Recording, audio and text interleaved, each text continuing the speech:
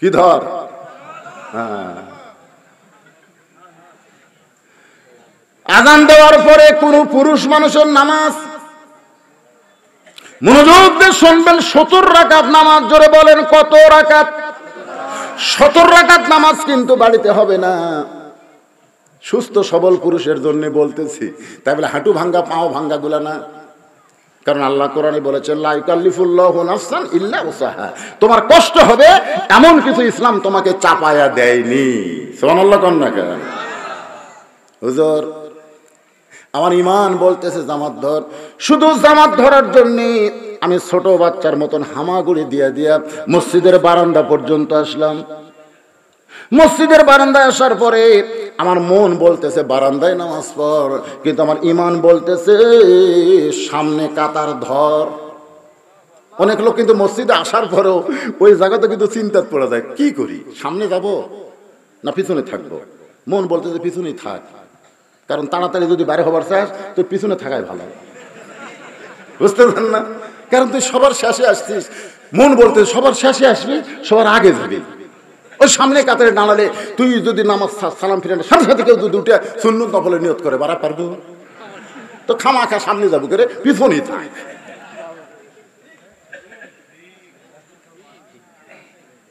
কি এরকম মন আছে না নাই?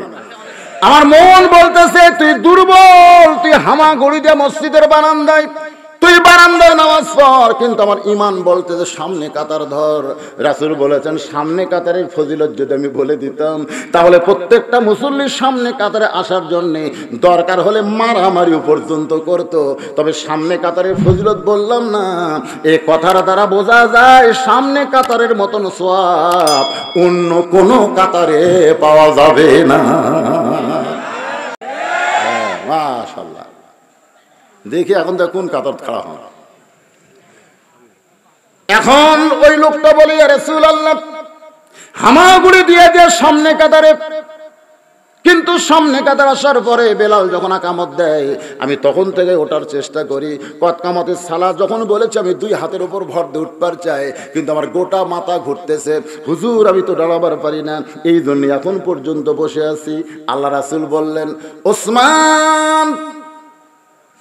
সমস্ত সাহাবীর মধ্যে নবী কারো নাম ধরলেন না, একজনকে সম্বোধন করে বলেন ওসমান। সঙ্গে সঙ্গে ওসমান বলে লব্বাইক ইয়া রাসূলুল্লাহ। কারণ নবী যখন মদিনার প্রেসিডেন্ট ছিলেন ওই সময় ধর্মমন্ত্রী ছিলেন আবু বকর, আইনমন্ত্রী ছিলেন হযরত ওমর, অর্থমন্ত্রী হলেন ওসমান গনি, আর শিক্ষামন্ত্রী হলেন হযরত আলী। সুবহানাল্লাহ কোন না কেন? আমাকে নবী মদিনার প্রেসিডেন্ট আসলো না, না খালি নবী ছিল, প্রেসিডেন্ট ছিল। মন্ত্রীগুলার সাইজ দেখেন, ধর্মমন্ত্রী আবু বকর কেমন ধর্ম, আর আমাদের বাংলাদেশে ধর্মমন্ত্রী কে রে? যদি ধর্মমন্ত্রী কোন মসজিদে খুতবা দিবার চায় মুসল্লি আগে বাইরে হয়ে যাবে, দরকার নাই। শিক্ষামন্ত্রী হযরত আলী, সুবহানাল্লাহ কোন। আইনমন্ত্রী হলেন হযরত ওমর, আর অর্থমন্ত্রী হলো ওসমান গনি, সুবহানাল্লাহ কোন। দফতর অনুযায়ী মন্ত্রীগুলা ঠিক আছে না নাই? আবু বকর কেমন ধর্মমন্ত্রী? রাসূল কয় শোনো, আমার আল্লাহ ফেরেশতা জিবরাইলের মাধ্যমে আমি নবীকে সালাম দেয়, আবার আমার ধর্মমন্ত্রী আবু বকরকেও আল্লাহ সালাম দেয়। জোরে খান সুবহানাল্লাহ। কেমন ধর্মমন্ত্রী ছিলেন যাকে আরশের আল্লাহ সালাম দিয়েছে, সুবহানাল্লাহ। আর কেমন আইনমন্ত্রী যার মতের সাথে আল্লাহর মত মিলে এ কোরআনে 23টা আয়াত আল্লাহ নাজিল করেছে। জোরে খান সুবহানাল্লাহ। অর্থমন্ত্রী ওসমান গনি বললেন লব্বাইক ইয়া রাসূলুল্লাহ। আল্লাহ নবী ওসমান, আল্লাহ তোমাকে এত সম্পদ দান করেছে, কথাগুলো একটু মনোযোগ দিয়ে শুনবেন। নবী কিন্তু বলে নাই ওসমান তুমি এত সম্পদের মালিক, এই কথা কিন্তু আল্লাহ বললেন, রাসূল বললেন না। আল্লাহ নবী বলে ওসমান আল্লাহ তোমাকে এত সম্পদ দান করেছে, এই কথার দ্বারা নবী বুঝাইলেন সম্পদের মালিক মানুষ না, সম্পদের মালিক হচ্ছে আমার আল্লাহ। আমরা কি বলি ভাই, তুমি এত সম্পদের মালিক ভাই রে, এ কথা বলাই হচ্ছে কুফরি। এ কথা বললে বেঈমান হওয়ার সম্ভাবনা আছে। এখন থেকে আপনারা কি বলবেন? আল্লাহ তোমাকে এত সম্পদ দান করছে। দান রে দান, তো ভিক্ষা দিছে আল্লাহ। ভিক্ষা দেয়নি? হ্যাঁ, আমরা কই ভাই তুমি এত সম্পদের মালিক ভাই, কোয়া মাত্রই বেঈমান হওয়ার লক্ষণ। এখন থেকে আমরা বলবো আল্লাহ তোমাকে এত সম্পদ দান করেছে, সম্পদের মালিক তুমি না, বরং আল্লাহ তোমাকে আমানত স্বরূপ দিয়েছে, পরীক্ষা করতেছে, দেখি টাকা পাইয়া তুই কি করিস। কি ভাই কি করে কিছু কবে? আচ্ছা আচ্ছা, তো চেয়ারম্যান সাহেব এখানে এসেছেন। হ্যাঁ, চেয়ারম্যান সাহেবের কোনো বক্তব্য আছে ভাই, কিছু দিবেন? আরে এখনকার কতগুলো চেয়ারম্যান মঞ্চে আসাই কয় কিছু কবার চাই, আমরা তখন বুঝি তুই কোন দলের লোক, বুঝি না। হ্যাঁ, আল্লাহ এই ভদ্র মানুষগুলোকে আবার ক্ষমতায় ফিরাই দাও তোর এখন। আমি না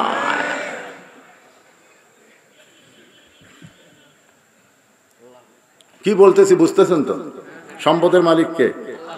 আচ্ছা, আপনার পকেটে যেগুলো আছে সেইগুলোর মালিককে দেখি বার করেন তো। আল্লাহ চাচ্ছে, বার করেন। কার পকেটে টাকা বার করেন? এখনই বলতেছেন সম্পদের মালিক আল্লাহ, আর এখন যদি পকেট থেকে বার না করেন আপনি টাটকা মুনাফিক হয়ে যাবেন। বলে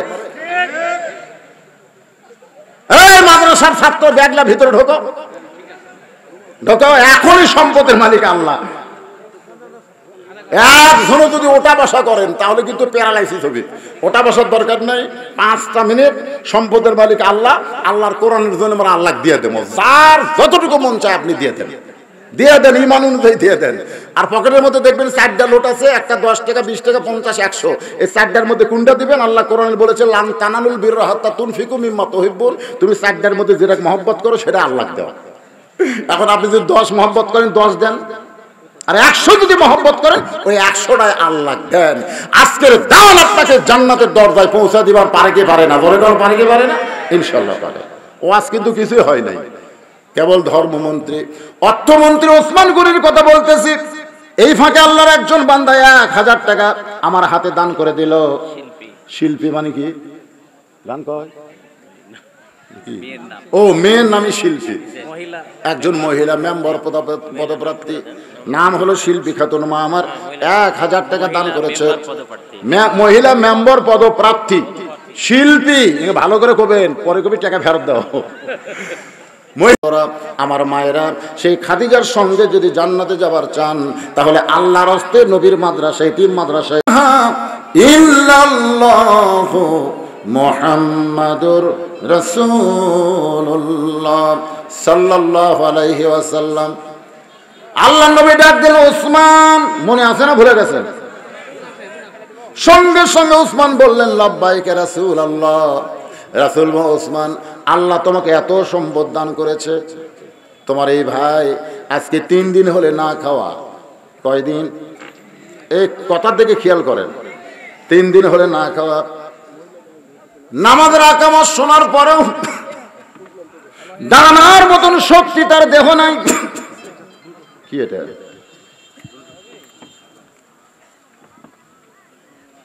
দুই বস্তা সিমেন্ট দান করছে মুয়াজ্জেম হোসেন। এই স্লিপগুলো ওখানে দাও, স্লিপ বলার দরকার নাই, যখনই কলম দিয়ে লিখেছে সঙ্গে সঙ্গে আল্লাহর জান্নাতের খাতা লিস্টি হয়ে গেছে। ঠিক? আপনাকে ইমান কি কয়? বক্তা বলে দিলে আল্লাহ শুনবার পাবে না দেওয়ার সাথে সাথে আল্লাহ বুঝবার পারে? হ্যাঁ, আমরা অনেক সময় নাম ফুটাবার চাই, নাম ফুটানোর কি দরকার? প্রকাশ্যে দানের চাইতে গোপন দান দিয়েই এইগুলো মাদ্রাসা মসজিদ বেশি চলে। ঠিক? প্রকাশ্যে কয় টাকা হয়? এই টাকা দিয়ে চলবে? এখানে অনেক গোপনীয় দান আছে, যার কারণে এই মাদ্রাসা চলতেছে ইনশাল্লাহ। তা আপনাকে নাম যদি নাও বলি, মনে করবেন আপনি দান করার সঙ্গে সঙ্গে আল্লাহ পাক সেটা কবুল করে নেবেন। তবে কোনো মেয়ে মানুষ যদি দান করে কোনো পুরুষের হাতে, এর আবার নাম বলা লাগবে, কারণ মেয়ে মানুষের সন্দেহ বেশি যে টাকা দিলাম 500 গেল না পকেটত গেল, এই জন্যে। হ্যাঁ, কোনো মেয়ে মানুষ যদি দেয় আপনারা তার আমাকে বলবেন, তার নাম বলে দেবো, ওরকে সন্দেহ বেশি। এই লিয়ে সারা রাত ঘুমাবি না, টাকা মাঝে সাথে গেল না, তাক দিন তার পকেটত গেল, এই জন্য। তো মরদ মানুষ এটা দিচ্ছেন কে? ও আচ্ছা, আফসার মাস্টার বাবার রুহের মাগফিরাতে 500 টাকা দান করেছে। আল্লাহর দানকে কবুল করেন, সকলে বলে আমিন। জোরে বলে আল্লাহুম্মা আমিন। আমি হাফেজে মাদ্রাসার জন্য বলবো, আপনারা যদি আগামীতে মাহফিল করেন এইরকম আধখানা মাহফিল যান করেন না, এগুলো মাহফিল হচ্ছে যুবকদের তাফসির মাহফিল। বক্তা আসলো, একটানা ওয়াজ করে চলে গেল, এটি আদায়ের ব্যাপার আছে। তো সেখানে এইরকম আধখানা মাহফিল করে কাম হবে? যা মন চায় তা করলে হবে না তো। এখানে প্রধান বক্তাকে তুলে দেওয়া লাগবে 10টার পরে, দ্বিতীয় বক্তা কাম সারা দিবে। ধরে কোন কথা ঠিক কিনা? ধরে টাকা দিব 10,000 মিলে টিলে দিয়ে টাকা এক বস্তা হয়ে তারপর প্রধান বক্তা দিবে। এটা হচ্ছে হাফিজি মাদ্রাসার নিয়ম। যেখানে আদায় আছে সেখানে আধখানা মাহফিল করা যাবে না তো। এবারে করোনার কারণে যা হয়েছে হয়েছে, সামনে জানি এরকম আর না। হ্যাঁ, ওসমান গনি চোখের পানি বের করে বলতেছে, ইয়া রাসূলুল্লাহ, আমার ভাই 3 দিন হলে না খেয়ে আছে। এইটা যদি আমি আগে জানতাম, আমি নিজে না খাইয়া হলেও আমার ভাইয়ের বাড়িতে খাবার পৌঁছায় দিতাম। সুবহানাল্লাহ, জোরে কর না কেন? আচ্ছা, ওসমান গনি যে কথাটা বলেছে, এই কথার সাথে ওনার আমল ঠিক আছে না? কেন মুখত ওয়াজ করলো?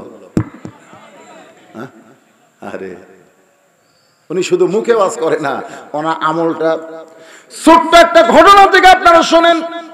নবীর কাছে একজন সাহাবী এসে বলতেছে, ইয়া রাসূলুল্লাহ, যদি পারেন আমার একটু সহযোগিতা করেন। আল্লাহর নবী বললেন, আমি তোমাকে দিবার কিছুই পারবো না। এভাবে আস্তে করে পাঞ্জাবি তুলে দেখালেন। নবী ক্ষুধার জ্বালায় পেটে পাথর বেঁধে বসে আছে। লোকটা মনটা খারাপ করে যখন রওনা দেয়, রাসূল ডাকতে বলেন, সাহাবী, আমি দিবার পারবো না, কি হয়েছে? আমার ওসমানের কাছে যাও। এবার গরিব সাহেব ওসমান গনির দরবারে গিয়ে দেখে সন্ধ্যার সময় ওসমান গনির ঘরের আলো বেশি, সলতা টাইনা আলো কমাইতেছে। গরিব মনে মনে করে, আল্লাহ রে, আমার ঘরে এর চাইতে বেশি আলো জ্বলে, আমি কোনোদিন আলো কমাই না, এত কৃপণ আমারে কি দান করবে? নবীর কাছে গিয়া বলে, রাসূলুল্লাহ, আপনি দিবার পারবেন না ঠিক আছে, কিন্তু এমন কৃপণের কাছে আমার কেন পাঠাইলেন? রাসূল বলল, তুমি কি তোমার অভাবের কথা কইছো? যা দেখছি বলার পরিবেশ পাই নাই। নবী বললেন, আবার যাও। পরদিন সকাল বেলায় গরিব সাহাবী ওসমান গনির দরবারে গিয়া দেখে ওসমান গনি যেই বালিশ মাথায় দিয়ে ঘুম পাড়ছে, ওই বালিশের কোনা ফাটা সামান্য তুলা ঘরের মাঝেই পড়ে গেছে। ওই তুলাগুলো খুঁটায় বালিশের খোলের মধ্যে ঢুকাইতেছে। গরিব মনে মনে কয়, এর চাইতে বেশি তুলে যদি আমার ঘরে পড়ে, আমি সামটা দিয়ে ঝাড় দিয়ে ফেলে দিব, এবার ফুটা তুলবে কে? এমন কৃপণ, এ তো আমার কিছুই দান করবে না। নবীর কাছে গিয়া বলে, রাসূলুল্লাহ, আপনি দিবার পারবেন না ঠিক আছে, কিন্তু এমন কৃপণের কাছে কেন পাঠাইছেন? নবী বললেন, তুমি কি তোমার অভাবের কথা কইছো? বলে, যা দেখলাম বলার পরিবেশ নাই। বলে, আবার যাও। নবীর কথা মতো তৃতীয়বার এসে দেখে ওসমান গনি সকাল বেলায় খালি গায়ে বসে আছে, খালি গাও। গরিব সাহাবী দূর থেকে দেখে ওই কোলের মধ্যে একটা পাঞ্জাবি, ওটা তুলে এরকম আলগা করে দেখে কয়েক জায়গায় ছিঁড়ে গেছে।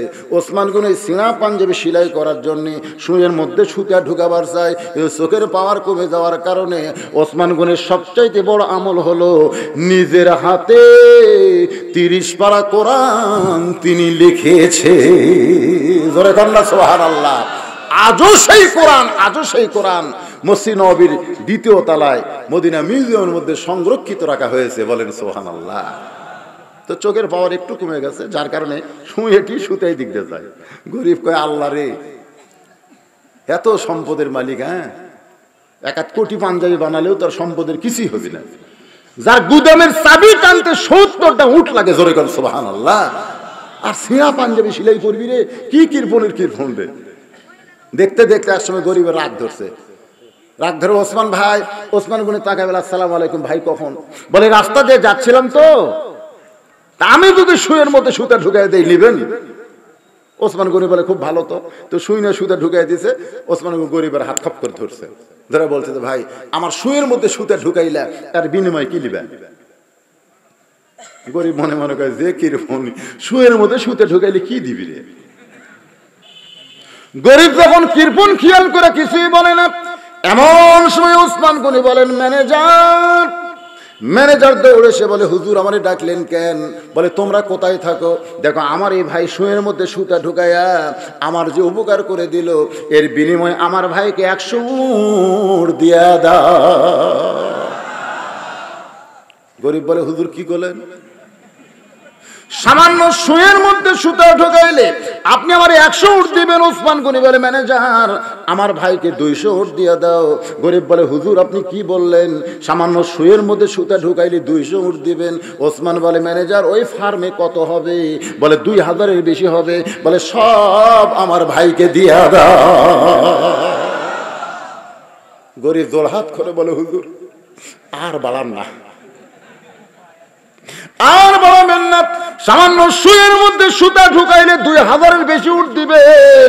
তাহলে পরপর 3 বার আমি কি দেখলাম? বলে কি দেখছো তুমি? বলে সন্ধ্যার সময় আলো বেশি হয়েছে, ওই আলো আপনি শোলটা টাইনা আলো কমালেন, বালুস ফাইটা তুলা পড়ে গেছে, ওই তুলা খুঁটায় খুঁটায় বালুসের খোলের মধ্যে ঢুকাইলেন। সিরা পাঞ্জাবে সেলাই করবেন, সুয়ের মধ্যে সুতা ঢুকাবার পারতেছেন না। তাহলে পরপর আমি কি দেখলাম? ওসমান গনি লোকটাকে বুকের মধ্যে চেপে ধরে বলে ভাইজান পরপর 3 বার দেখছো, এর নাম হলো দুনিয়া। তুমি পরপর 3 বার দেখছো, এর নাম হলো দুনিয়া। আর তোমার যেইটা দিলাম এইটার নাম হইল আখিরাত। এই দুনিয়ার আলোর দরকার ওসমানের নাই, এই দুনিয়ার আরামের বালিশের দরকার ওসমানের নাই, এই দুনিয়ার ভালো পাঞ্জাবির দরকার ওসমানের নাই। কারণ আল্লাহ বলেছেন বাল তুসিরুনাল হায়াতাদ দুনিয়া ওয়াল আখিরাতু খায়রু ওয়া আবকা। তোমারে 2000 উট দিলাম, ওসমান আখিরাতের বড় কাঙ্গাল। সুবহানাল্লাহ কবেন না? ওসমান গনি যা কিছু করেছে সব তার জন্য, আখিরাতের জন্য। আর আমরা দুনিয়ার জন্য 3 তলা ভালো লাগে না, 4 তলা, 4 তলা ভালো লাগতেছে না। এ প্রসাদপুর থাকবো কে রে? আমি নগাঁও যাব, নগাঁও তাক 5 তলায় করে নগাঁও থাকবো কে রে?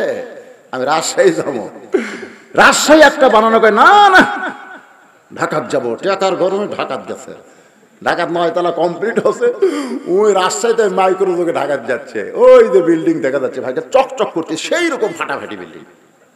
ওই একজন বন্ধুকে মোবাইল করতে, ভাই আমার জীবন সার্থক, আজকে 9 তলা তুলতেছি। আর মাত্র 100 গজ দূরে মাইক্রো থেকে নামিয়ে কেবল বিল্ডিং এর দিকে যাচ্ছে, ইতিমধ্যে আজরাইল সামনে খাড়া আছে। আজরাইল বলতে চ যাই, এই পাগলা কোথায় যাবো রে? 9 তলা তুলবো। পাগলা রে, দুনিয়ার বাড়ি বানাতে বানাতে তোর মরার কথাই খেয়াল নেই। কি কান্দিস কা? কান্দিস কা? খালি দুনিয়ার বাড়ি বানাছো, তুই কোন বাড়িতে থাকবার পারলু না রে? আরে আছে না এরকম, এরকম পাগলা আছে না নাই? দুনিয়ার বাড়ি বানাতে বানাতে ওর মরার কথাই খেয়াল নেই।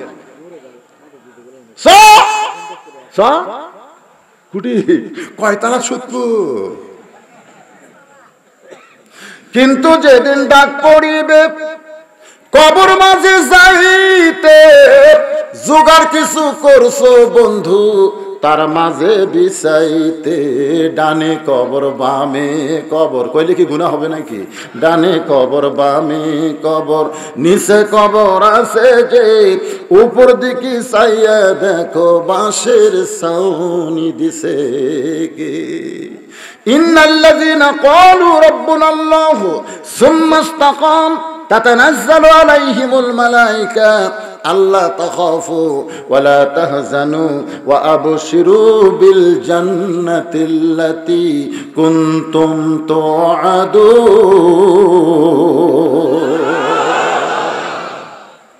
আল্লাহ নবী বললেন বাবা তুমি আজকে বসাই নামাজ পড়ো, আজকে তুমি আসরের নামাজ বসাই পড়ো, নামাজ শেষ করে ওসমানের কাছে যাবা, ওসমান তোমাকে এমন দেওয়া দিবে আর কোনোদিন না খায়া থাকা লাগবে না। সাহাবী ছোট বাচ্চার মতন কান্না শুরু করছে। রাসূল বলে কান্দো কেন? বলে কান্দার কারণ হলো আমি হাঙ্কুর দিয়ে দিয়ে সামনে কাতারে এসে বসেছি, আমার দেহ দুর্বল, কিন্তু আমার ঈমান এখন পর্যন্ত এত দুর্বল হয়নি। রাসূল বলে তুমি কি বলবার চাও? সাহাবী বলতেছে ইয়া রাসূলুল্লাহ আমি না খেয়ে খেয়ে মরে যাব, কিন্তু যতক্ষণ আমার ঈমান বলবে আল্লাহ দিবার পারে ততক্ষণ এক আল্লাহ ছাড়া ওসমানের দরজাত আমি কোনোদিন যাব না। সুবহানাল্লাহ জোরে কোন না কেন? এখন পর্যন্ত আমার ঈমান বলতেছে আমাকে কে দিবে? ইয়াকা নাবুদু ওয়া ইয়াকা নাস্তাইন। যতক্ষণ পর্যন্ত আমার ঈমান বলবে আল্লাহর ইবাদত করে আল্লাহ দিবে, ততক্ষণ পর্যন্ত আল্লাহ বাদ দিয়ে আমি দুনিয়ার ওসমানের দরজায় যাব না। সঙ্গে সঙ্গে নবী বললেন, আজকে নামাজ দেরিতে হবে। আজকে নামাজ, এশার নামাজ, আজকে এশার নামাজ পড়ছেন নাকি? বারে হায় হায়, মনে ভুলে গেছে রে। আমাদের সামনে এসা আছে না নাই, ধরে কোন আছে না? তাহলে বোঝা গেল ইমাম সাহেব দুই একদিন নামাজ দেরি করে পড়াবারও পারে পারে। আর আমাদের চামচাগুলো মসজিদ আসে খালি ঘড়ি থাকে, খালি ঘড়ি খালি ঘড়ি। খালি যদি 1 সেকেন্ড পার হয়, হুজুর কিরে 4:30 আসর, তো 4:30 পার হয়ে গেল। ইমাম যদি কয় আজকে 5 মিনিট পরে পড়া মতো, অসুবিধা কি? বস। তখন সব মুসল্লি কবি, আপনাকে আমরা ইমামই থমো না। হাইরে বাংলাদেশের ইমামের উপর যা জুলুম চলতেছে, ধরে কোন কথা ঠিক কিনা?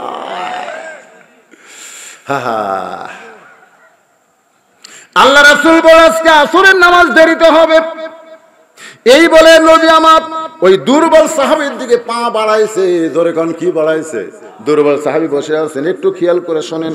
নবী যখন দুর্বল সাহাবীর দিকে যাবার চায়, এমন সময় হযরত ওমর নবীর জুব্বা টেনে ধরছে। জুব্বা, নবীর পরনে যে জুব্বা আছে, টেনে ধরে বলতেছে, হুজুর আপনার জুতার পরশ আল্লাহর আরশ ধন্য হয়ে যায়।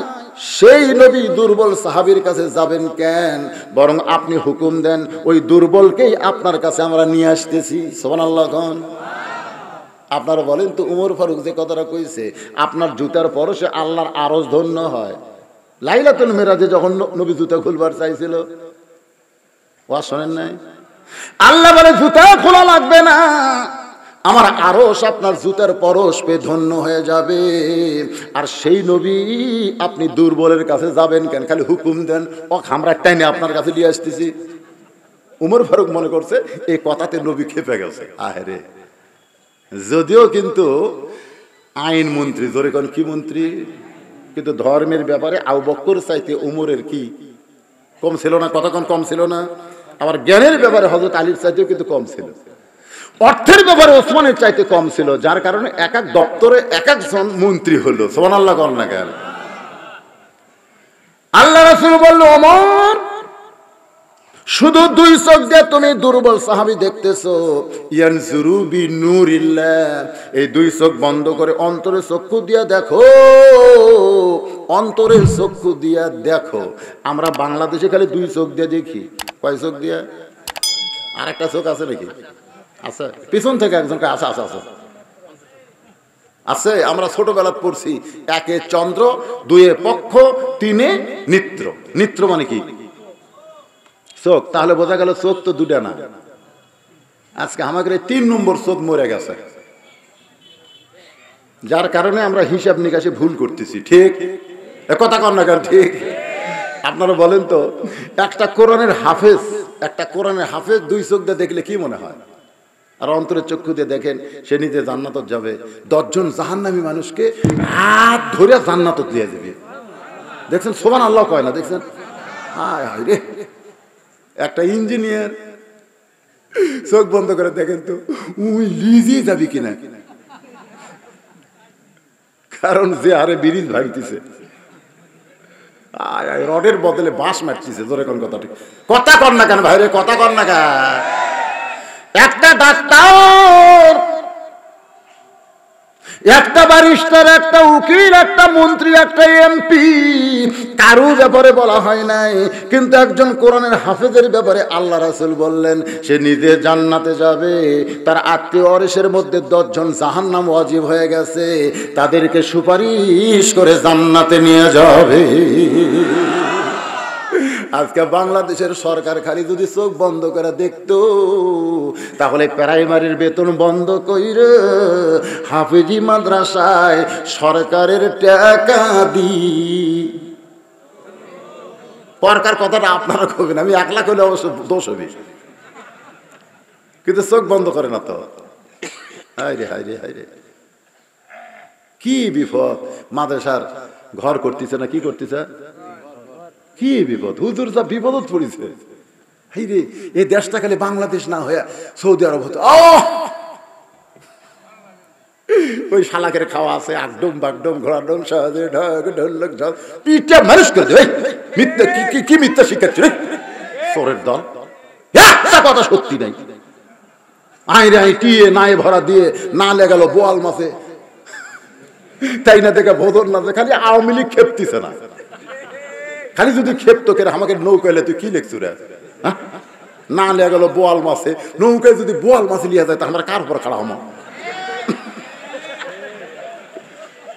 কত বড় ভাগ্যা শুরু করছে এই মিথ্যা শিক্ষা দিয়ে। মাস গেলে 35,000 টাকা বেতন পায়। আমার বড় ভাই প্রাইমারি হেডমাস্টার, আমার ভাস্তি প্রাইমারি মাস্টার। আমি যদি বলি ভাই খবর কি, আরো 1 মাস বাড়িছে রে। খুশি ভাই, বিনা চাকরিত খালি বেতন গুনে লিখছে। তোর কথা ঠিক। আর আমাকে এই হুজুরে কি বিপদ ধরছে, 10 টাকার লোট খালি সমানে গুনতিছে, 100 টাকায় নেই। আমি আপনাকে খোলাম যে টাকার মালিক আল্লাহ, খালি বড় লোটটা দেন ঘরে, একজনও দেন। কি রাগ করতেছেন? আল্লাহর নবী বললেন, ওমর শুধু 2 চোখ দিয়ে দেখো না, অন্তরের চোখকে তাকাও। ইয়ানজুরু বিনুরিল্লাহ ইত্তাকু ফিরাসাতাল মুমিনিনা ফাইন্নাহু ইয়ানজুরু বিনুরিল্লাহ। ওমর ফারুক 2 চোখ বন্ধ করে দুর্বল সাহাবীর দিকে তাকাইছে। গাছের গোড়া কাটলে গাছটা যেমন ঠাস করে পড়ে যায়, তেমনি হযরত ওমর মসজিদ নববীর মধ্যে পড়ে গেছে। হযরত ওমর পড়ে যাওয়ার পরে যখন থরথর করে কাঁপতেছে, সমস্ত সাহাবী আশ্চর্য হয়ে ওমরকে যখন ধরতে চায়, আল্লাহ রাসূল বললেন ধরাধরির দরকার নাই, এক সময় ওমর স্বাভাবিক হয়ে যাবে। মিনিট 5 পরে ওমর যখন স্বাভাবিক হয়ে গেল, আল্লাহ রাসূল বললেন, ওমর তোমাকে 2 চোখ বন্ধ করে দুর্বলের দিকে তাকাতে বলেছিলাম, তুমি পড়ে গেলে গাছ কাটার মতন। বলো ওমর, বলো তুমি কি দেখছো? ওমর ফারুক বলে, ইয়া রাসূলুল্লাহ, আমি চোখ বন্ধ করে তাকায় দেখি ওই দুর্বল সাহাবীর ঈমানের এত পাওয়ার, আসমানের সূর্য টান দিয়ে ওই জায়গায় যদি ওই সাহাবীর ঈমানকে লটকানো হতো, ওই সূর্য চন্দ্রের চাইতে বেশি আলো দিত। লিল্লাহি তাকবীর। নিশ্চয় যারা আল্লাহকে রব বলে, রব হিসাবে স্বীকার করে, এর প্রতি যারা ইস্তেকাম থাকবে, অটল থাকবে, আল্লাহ বলেছেন আমি ফেরেশতা নাজিল করে খবর দেব, তোমাদের কোনো ভয় নাই, তোমাদের কোনো চিন্তা নাই। ও আবশিরু বিল জান্নাহ, এই দুনিয়া থেকে জান্নাতের সুসংবাদ দেওয়া হলো। জোরে কর সুবহানাল্লাহ। আজকে বিষয় নিয়ে আপনাদের সামনে আলোচনা করলাম। আল্লাহ পাক বক্তা এবং শ্রোতাকে সবাইকে ঈমানের উপরে স্থির থেকে বাতিলের মোকাবেলা করার তৌফিক দান করুক। সকলে বলি আরো জোরে বলেন আল্লাহুম্মা আমিন। ভাইজান আমার জন্য দোয়া করবেন। এই ঘোষণাটা একটু দিতে হবে। এই আখি টিডিয়া আমিন কাসালি করম। আয় আল্লাহ তাআলা, মাগরিবের নামাজের পর থেকে এতক্ষণ পর্যন্ত কোরআন হাদিসের আলোকে ঈমানের উপরে আলোচনা করা হয়েছে। মেহেরবানি করে আজকের মাহফিল আমাদের সকলের হেদায়েতের জন্য, নাজাতের জন্য, জান্নাতের জন্য আল্লাহ কবুল করেন। এই মাহফিলের শুরু থেকে শেষ পর্যন্ত যত আলোচনা হয়েছে, এর মধ্যে যদি ত্রুটি হয়, ভুল হয়, মাফ করে দেন। এর যা হাদিয়া মঞ্জুর করেন সোনার মদিনায় নবী পাকের রওজা মোবারকে আল্লাহ কবুল করে নেন। আল্লাহ, আমরা যারা হাত তুলেছি, আমাদের মধ্যে জনম দুঃখিনী মা বাবা যাদের কবরে চলে গেছে, আল্লাহ মেহেরবানি করে মা বাবার কবর জান্নাতের টুকরা বানান। এই মাদ্রাসাকে মহব্বত করে নগদে বাকিতে আজকে যারা দান করেছে, আল্লাহ সকলের দানগুলোকে জান্নাতের বিনিময়ে কবুল করেন। পর্দার অন্তর আমার মা বোনেরা আবিদা সালিহা পর্দা নিশি কবুল করে মা ফাতেমার চরিত্র দান করেন। আমাদের মধ্যে অসুস্থ যারা আছে, আল্লাহ সুস্থ করে দেন, অভাবকে মোচন করে দেন। আয় আল্লাহ তাআলা, আজকের ইউনিয়ন পরিষদের সম্মানিত চেয়ারম্যান সাহেব মঞ্চে বসে ওয়াজ শুনেছে, আল্লাহ